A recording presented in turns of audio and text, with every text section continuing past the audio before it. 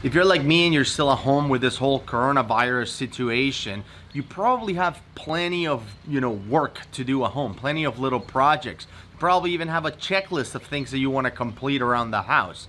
And that happens a lot in Dynamics 365. You get requests once in a while, or you have the need once in a while to create some kind of checklist. And that is what the tip today is all about. So let's start the countdown and let's go.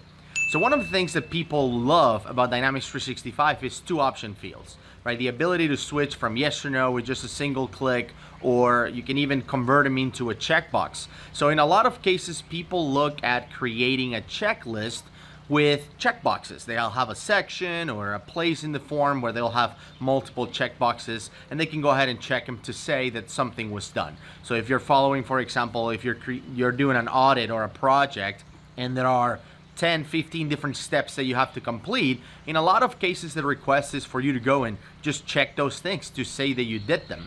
Now you could also see them from the other perspective and add a little bit of automation where you will see it in a place where you create tasks, for example, and then have a workflow or flow do something when a task is complete. So if a task is complete, then a flow will kick in and check the box for that specific task. The idea is you want to go quickly into that record in Dynamics and see where you're at and what has been completed just at a glance.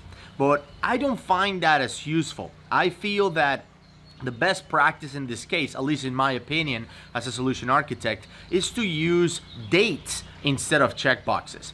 And the reason for this is that dates give you the same functionality that you would get with a checkbox in this case, but it will give you even more intelligence that you can use in reports. So for example, instead of having a checkbox that says you completed a task, have a date that says when the task was completed.